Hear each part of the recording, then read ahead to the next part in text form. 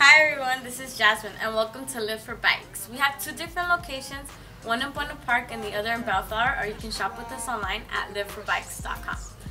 Today we are going to show you how to build your own custom trake fixie frame.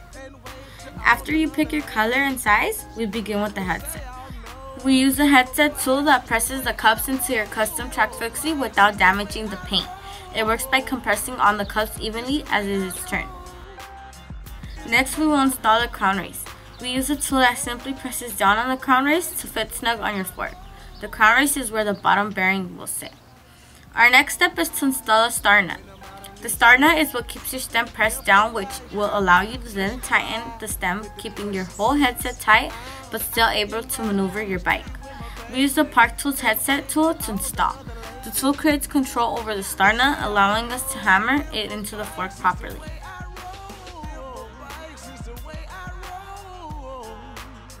Next, we will install the fork, which simply goes through the head tube. At this time, we then install the spacers. The spacers just create a space between the headsets. Then the top cap is installed and screwed into the star nut.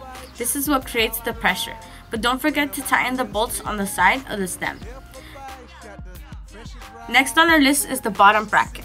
The size on the bottom bracket, or BB, is determined by the geometry of the frame. For most trake frame, we use a 103mm. We always grease up the threads, which make it easier to install and protect the bike from water and other debris. The bottom bracket has reverse threads on the right side. Lefty tighty, righty loosey. This is because it keeps the crank from being over tightened as you ride.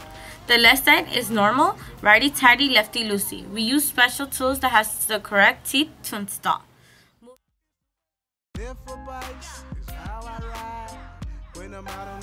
Moving on to the saddle. We first install the saddle onto the seat clamp. We do this by loosening the bolts as much as possible without taking the bolts off. The rails just go between the two clamps in the special grooves. Then we just tighten. Place a little bit of grease on the post and on the frame. This will keep the frame from scratching the post and prevent the post from seizing or getting stuck in the feature. The wheels and tires. There are lots and lots of options for tires and wheels. We're going for a red and gold look on this bike. No particular reason other than just a nice color scheme.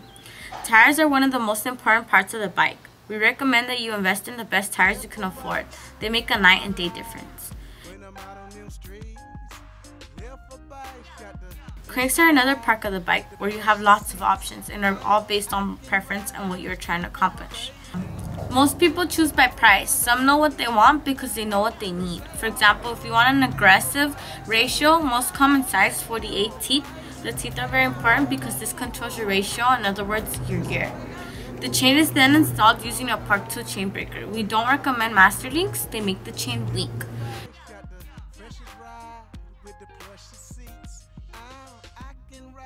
The grip tape is installed from front to back. Sometimes we do back to front, this is up to you.